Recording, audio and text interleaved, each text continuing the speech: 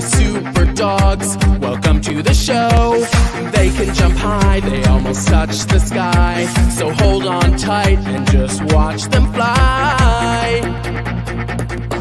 Whoa, oh, go super dogs. Whoa, oh, go super dogs. 1, 2, 3, 4.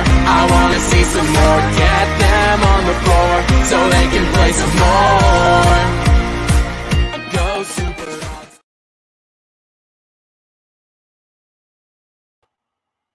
Hi, everybody. Thank you for joining us at the President's Choice Ask the SuperDog Trainer questions. We're happy to have you. Thank you for joining us. If you have any questions, we just ask that you put them in the comments, and I'm happy to answer them. We did have a couple of questions that came in before, so I'm going to start with those, and we've got them right up on the screen now. We get asked a lot about joining SuperDogs, so we're going to start with this one right away. First question is, how old does your dog have to be in order to join SuperDogs? So all of the dogs that you see in our show, those dogs are all the personal pets of the cast member that they're performing with. And they are training our dog. We're training our dogs a little bit all of the time. So when people come to audition for our shows, the dogs are already trained, and they're trained in a variety of different disciplines: agility, flyball, disc, frisbee freestyle, regular freestyle, scent detection. These are all skills that we use in our show. So depending on the dog, your dogs are over 1 year when you start training a lot of these, and they're about 1.5 years depending on the dog when they start performing. Some dogs mentally mature a little bit sooner, but physically they don't, and we don't want to put that sort of wear and tear and strain on their body. You want to make sure your dog is completely done growing, their growth plates are closed for their safety. You want a long career with your performing dog, not a short one, so try not to be too anxious. So I would say it's anywhere from 1.5 years to 2 years before your dogs are really performing in the SuperDog show. But again, we're going to get them used to all sorts of things early on. Natalie asked me my favorite trick to train. Oh, I have many favorite tricks to train. I love training tricks because it's a great way to spend time with your dog and bond. When I was an obedience instructor, I taught a lot of trick training, and I think that I liked it the most because people tend not to stress about training tricks. Sometimes when we teach obedience, it's really important to us that our dogs come when called. We need our dogs to not pull us when we go for a walk. It doesn't matter for dogs know how to spin, but we like it. So I think sometimes we loosen up, we have a bit more fun with it. I think that my favorite trick to teach, I think because it's a fun one to show off, is to do a handstand. My Vizsla Honor does a really great handstand and also a walking handstand. And I think it's a bit unexpected when people see it. So I think that's a fun trick to train. Depending on your dog's sort of physical build, some dogs are easier to do it than others. She was a dog that naturally had a lot of back end awareness, so she offered lifting her rear end a lot. So that was a trick that was easy for her to learn as well. So that was a great one. Thank you for that question. Next question from Sue is, this is a great question. Thank you for asking this, Sue. Should we teach our dogs to be comfortable with strangers wearing masks? So now more than ever, this is a very important question.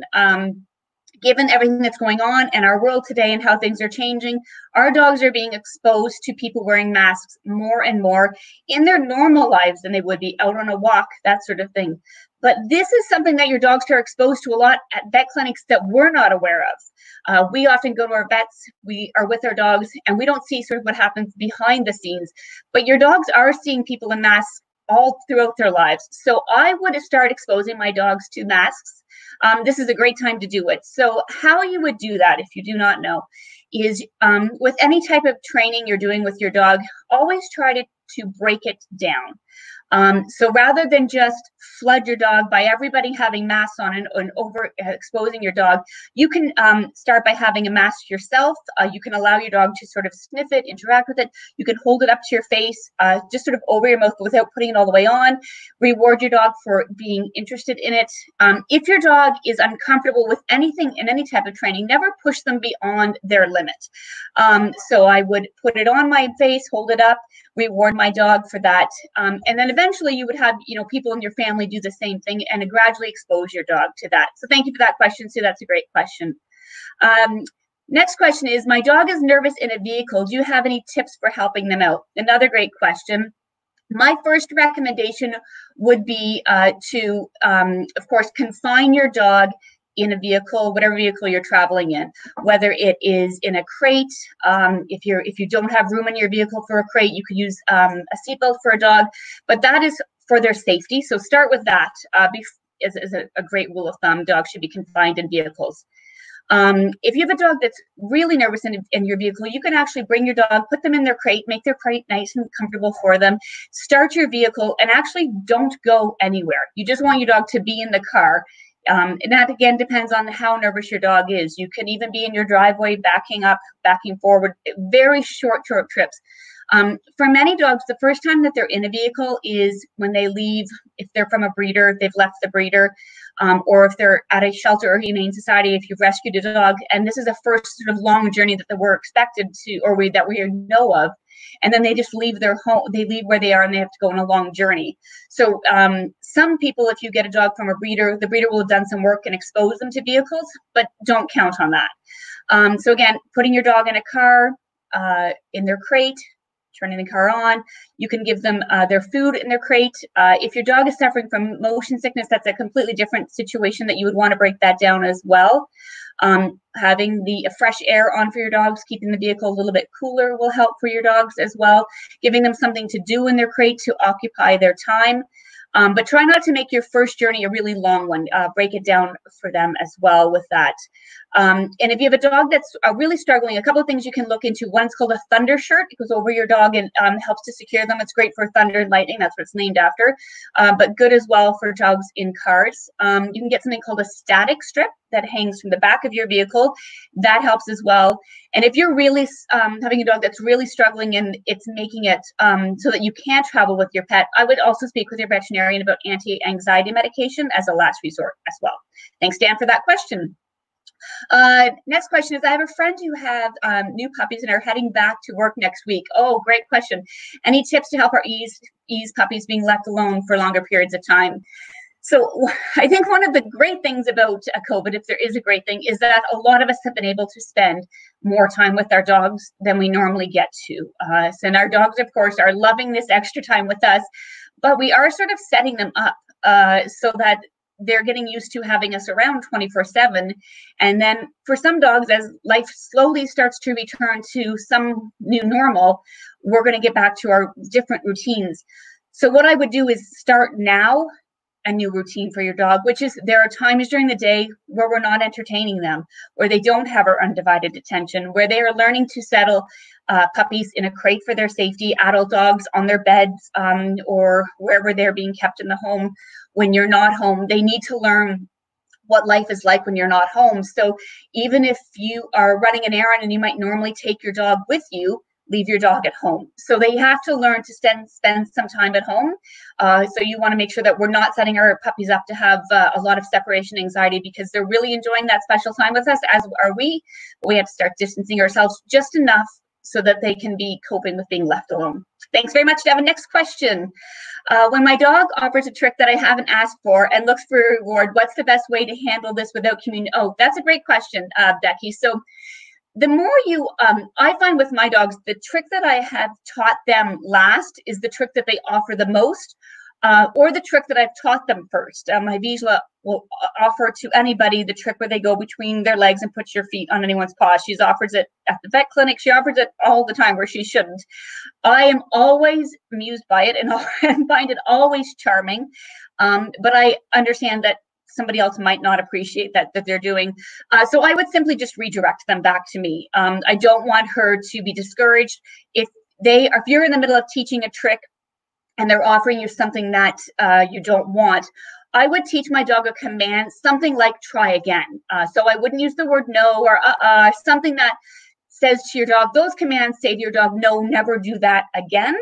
But if you have a command like good try, or a phrase like good try, not quite, try again, keep working, something that's quick and snappy that says to your dog, thank you for trying, but you have to keep trying. Or so it could be something like simply like try again, that says to your dog, I like the effort. I'm not going to reward it, but I'm not going to tell you no for trying, because we want to encourage trying. Some of the things that I've taught my dogs that I never anticipated trying, some of my favorite behaviors I've learned are my dog's problem solving and figuring something out. So I might start to teach my dog a trick, And then all of a sudden, I have a dog that crosses his paws, and I was not trying to teach that trick, and he just started to offer it. I was trying to get him to do something else. I was trying to get him to crawl, and I was obviously having different timing, or he was misreading my cues, and so he started to offer his paw, and so we started rewarding that because it was better than the trick I was trying to offer or trying to train. Thanks very much, Becky. That was a great question. A question from somebody who lives downtown in a condo and wants to get a dog, but likes large dogs. The bigger the breed, what bigger breeds would be comfortable for tighter spaces? So this is a great question. And I'm actually in the middle of shooting a video about how to pick the right breed or the right type of dog for your lifestyle. And this is one of the questions that I'm going to be answering in my video. Is when you're looking for a dog. Size is a big factor for a lot of us, and a lot of us that live in downtown condos, we don't have a lot of space. This is a really good question. Something that's interesting, though, is not all large breeds need large spaces. I think all dogs need access to places to run. I think all dogs need access to a safe off-leash area, but it doesn't mean that sort of exercise has to happen in your home. Me personally, I don't want my house to be rambunctious. I want them to be rambunctious outside. But breeds that I would consider, I would think if most of the sight hounds actually, greyhounds are a large breed, but they are not particularly active outside. They do love to have a good run. They need access to a safe space. But in your home, I find greyhounds, I have an Ibiza hound that's similar, as well as whippets, that outside they're very active, but inside they're not active at all. They're always curled up on the sofa. I think that Great Danes are similar, some of the Mastiff breeds as well. So when you're looking for large breeds, take into account their activity levels, and those would be some breeds that I would consider. Thank you for that question. The next question is, I have a 4-month-old puppy that won't stop biting. I've tried to swap out for toys, but he isn't interested. As much as I can, not to have, this is hard, not to have your hands available, and he's getting into the ankles and biting the feet. Hurts so much, yes. Okay, so this is a great question, and it is one that every dog trainer or dog owner suffers through this one. I think that puppy teeth, I think that they're probably one of the worst weapons out there. So as much as you can, continue to be consistent with not allowing your dogs to nip and bite at your hands or your feet. Do what you're doing, which I know is frustrating because it's not exactly working, but try to redirect them. Sometimes when our dogs are biting our hands and our feet, part of what's rewarding is they get a reaction from us. So they nip at our hands and we sort of yelp and we pull our hands back, or the same with our feet. So when that happens, get a toy for your dog. And I would have a special toy that is not available to my dog at all time.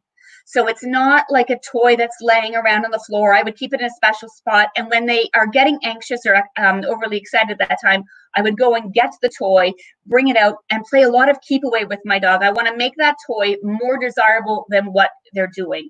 So I have to practice the behavior of playing with the toy so that I can avoid them getting into the habit of grabbing and biting at my hands. So you need to repeat this behavior. So have a special toy. When the dog's acting silly, go and get it.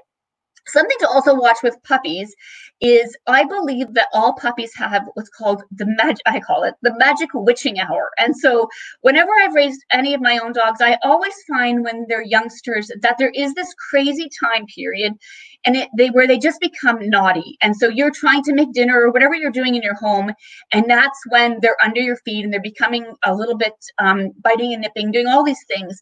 So know that there is a time. Watch your puppy, watch their schedule, figure it out, and see, is it every night around 6:30 I'm trying to make dinner and my puppy's doing this? Or, watch when that's happening and anticipate. And you can do one of two things. You can say, I know my puppy's going to be naughty around 7:30. At 7:15, I'm going to step in and exercise my dog before then, or stimulate my dog before them to burn off that steam. You can also do the exact opposite, and this is what we might want to do now that we're training for our dogs to be left alone, is I'm going to fill a Kong with something that my dog can have, some freeze some canned food, put it in the freezer, and then give it to your dog. So your dog learns, even if they're feeling anxious, that there are times where you don't get to play. Put them in their crate with all of their toys, maybe with this Kong filled with their food, and allow your dog just to nibble, entertain themselves, maybe a blanket or a towel over their crate so that they're not seeing what's happening, they're not seeing kids playing, that sort of thing. All of things that might help your dog lie down. and settle. I use a white noise machine with my dog when I'm teaching them to settle in their crate as well, so that tends to block out background noises as well.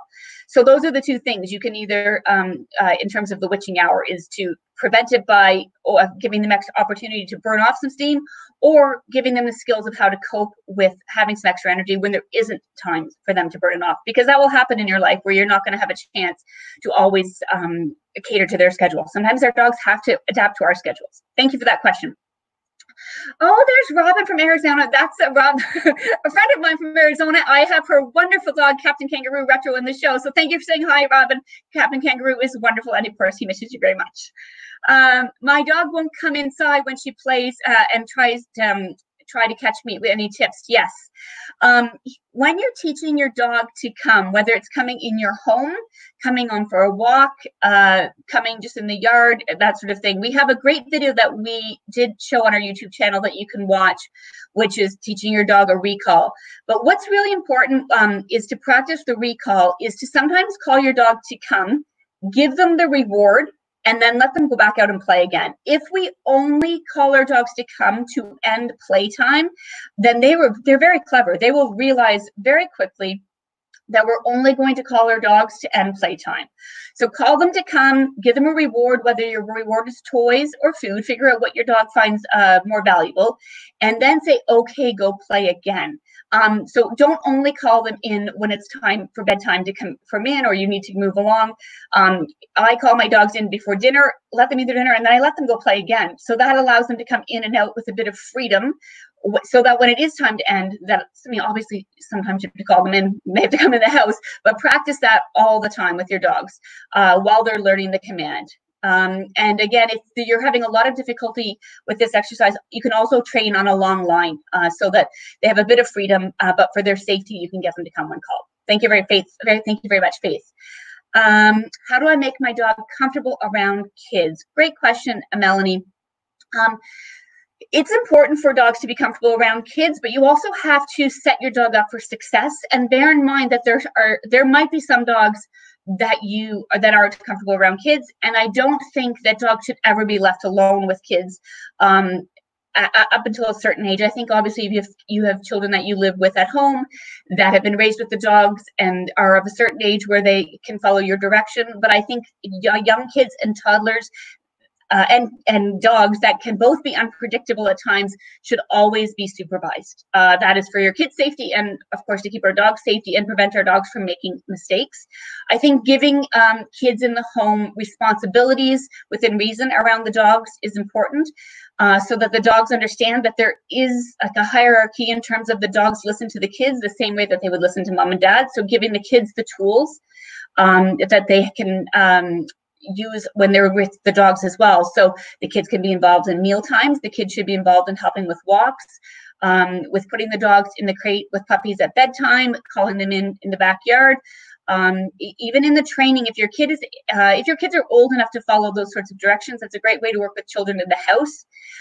If you're dealing with a dog at home and you don't have kids, that would be my situation. If you have a dog that's uncomfortable, I'm going to reward my dog in this situation. I would be using food for ignoring the kids more so than interacting with them. So if you have a dog that's not necessarily comfortable with kids, they don't have to be, but they do have to be able to ignore kids. And so you'll see in the SuperDog show, most of our dogs love children, but they're able to perform around the kids because they know that when they're working, that their job is not to go and entertain. And I would take those same skill sets and apply it when training a dog at home that might not be comfortable around kids. So I would reward my dog for any positive interaction with such kids, or simply ignoring them. They don't all have to love kids. They don't all have to allow children to be, roughhousing and climbing on them. It's perfectly okay to protect your dog and not allow that to happen as well. Thanks very much, Melanie. Kyla is asking, if my dog does most of his training at home, will it work in the outside world? That's a good question. Or should I work in different environments? You answered the question for me, Kyla. Yes, absolutely. You want to train your dog in all sorts of environments. If you have a dog that's highly excited or highly distracted, a great place to practice or to start your training is at home, because your success rate will be very high. So with any new behavior, I always practice it in my home, in my backyard, where I know my success rate would be higher. And then I could even progress to just in the front of my yard, which means it's not a completely different environment, but slightly more distracting, with cars might maybe going by, neighbors walking by. So I'm, again, increasing the difficulty. And then I would, when our parks open up, I think they're opening up next week here in Ontario, you could start practicing some of these skills in the dog parks. You could go to conservation areas.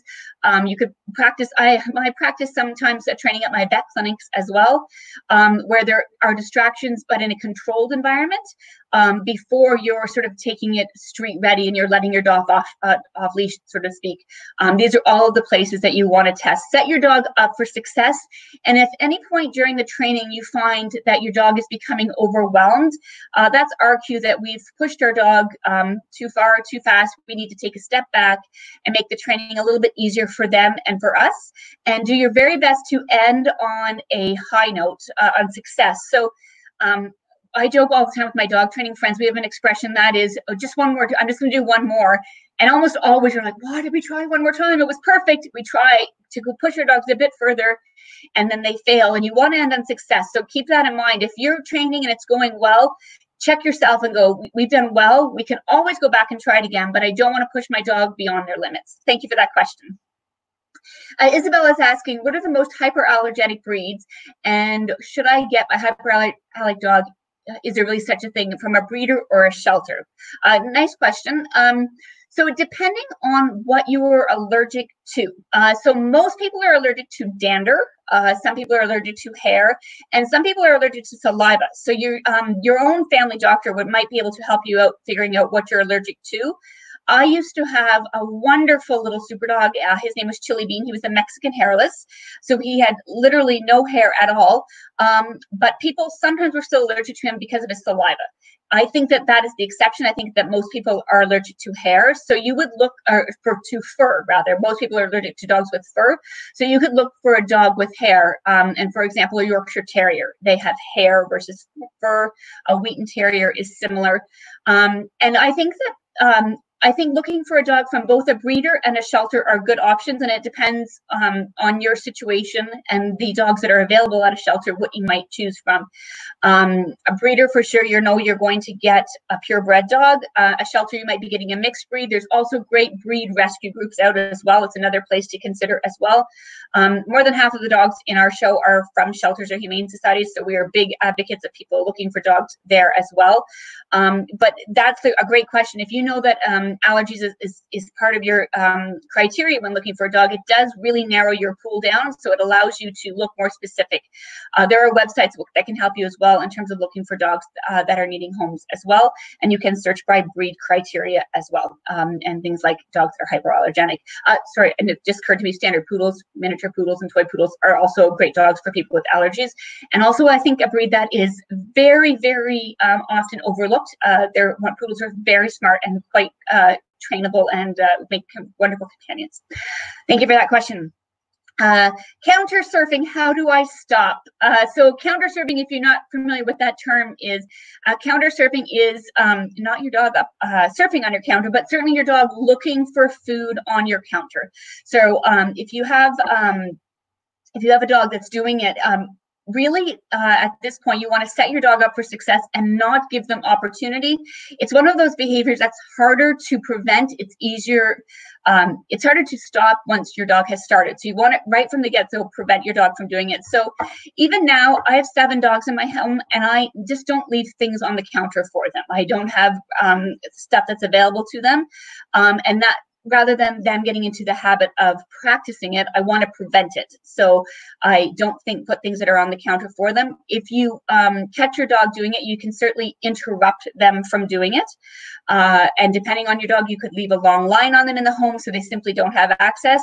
I have friends that their dogs just aren't even allowed in the kitchen. They have like a perimeter around their property or around their kitchen, or they have like a line sort of that they establish with the dog, which every time the dog goes past it, they simply just bring their dog back. The thing with teaching your dog not to counter surf, or whether they're not allowed in the kitchen, or your family rules, whether they're not allowed on the sofa, those sorts of things. and again, every family is different in terms of the rules that are appropriate for your family. You just have to be consistent. So if your dog, you allow them in the kitchen and they get a piece of bread off of the counter, that one time that they've sort of gotten away with it, it does away with all of our training of trying to prevent it. So you have to be consistent every single time to interrupt that behavior. So just prevent them from happening. Prevention is, what is that expression? An ounce of prevention is worth a pound of cure. That's my answer to that one. I did want to answer, I did have a question before about clipping your dog's nails, and I did wanted to make sure that I answered that because it was asked over the email before. So I brought in a couple of props that I wanted to show you for clipping dogs' nails. A lot of us are anxious about clipping our dog's nails, and I think that is because of a lot of our dogs are anxious about having their nails clipped. So that I think it's a double-edged sword. It feeds off of us. It goes both ways. So I'm going to show you a couple of tools that I brought in to show you to help clip your dog's nails, and you can pick your poison, so to speak, and I shouldn't say poison, but so there's different types of nail clippers that are available. And this question came in today, and it was funny. This morning I clipped I have 7 dogs, and I clipped everybody's nails before I came to the office today, so it was on my mind. So depending on the size of your dog, if you have a Chihuahua, a Great Dane, a Labrador, the clippers are all different sizes, so you need to pick one first that's right for your dog's nails. You don't want to have a very small clipper and your dog's nails be very large. There's also something that's called a Dremel, which I have as well. If you're looking for a Dremel of your own, I bought one that has an update to plug in, which I would not do again because it means I have to be near an outlet. So if you're looking for one, get a cordless one. I made that mistake. Now, if you're not super comfortable with clipping your dog's nails, the Dremel would be sort of what you graduate into. It wouldn't be your first tool. I've also chosen, this is the clipper I use for my dog's nails, and I like this one because it's similar to clipping, like to using scissors. There's a style as well that's called a guillotine, which sounds just like it is. The blade will come straight down. I find that more cumbersome for me. I prefer this because it's a little bit easier for me to see on either side of my dog's nails. So to start, when you're getting your dog's nails trimmed, my advice is not to try and clip all of your dog's toes the first night. It's one of the things that we do is it becomes stressful for us and it becomes stressful for our dogs. And so sometimes people let their dog's nails grow very, very long because they avoid it. And then the problem is the quick, which is the part that is tender in the nail that if you cut it, that will hurt. It's similar to our nail. That continues to grow. So if your dog's nails are very long, it means that the quick is very long and you're limited to how much you can cut off. So you want to break this down. You want to start by simply with your dog, whether you've adopted an adult dog or you've got a puppy at home, you want to do a lot of hand, puppy, or paw massages for your dog. So you're simply rubbing your dog's paw, you're rewarding them for this. You can be giving them treats, or you can actually have them chewing on a toy, a bone or a Kong, something that's sort of occupying them. So the fact that you're handling their paw is almost they're not even acknowledging it. It's not really relevant to them. They're enjoying their toy, but you're in the middle of this, feeling their paw, rubbing between their pads, even putting pressure on each individual toenail. Then you would get your clippers out. You would expose them to the clipper, allow them to sniff it to see what it is. And then I would do the similar exercise with the nails where I'm tapping the clipper to each of their toenails. I would make the sound by their ears so they hear this sound touching their nails. And then I would maybe clip one nail, a sliver of a piece of nail, treat my dog, and stop. I would do that all of the time and practice this when your dogs don't necessarily need their nails clipped, so that you're not worried that they need their nails clipped, but you can do all of this desensitization. You can certainly take your dog to a vet or a groomer to do this, but it is a skill that you can learn on your own. But to break it down and make it easy for your dog, practice a little bit all the time, and I think that you will gain confidence in that. So thank you to Phil, who asked me that question as well and sent it in. How do I stop my dog from barking at everything outside of the window? That question is similar to how do I get my dog to stop counter surfing, which is you really have to prevent it. Dogs that have access to looking out the window, and I mean, dogs love to explore and look out the window and watch the neighbors, and my one dog loves to watch for squirrels, but it is very self-rewarding. So and behaviors that are rewarding will be repeated. And so just because we're not rewarding them doesn't mean that they don't find that behavior rewarding, if that makes sense. That we're not rewarding them for it, but they're certainly rewarding themselves. So I simply would not allow my dog access to a window where I think that they're going to bark.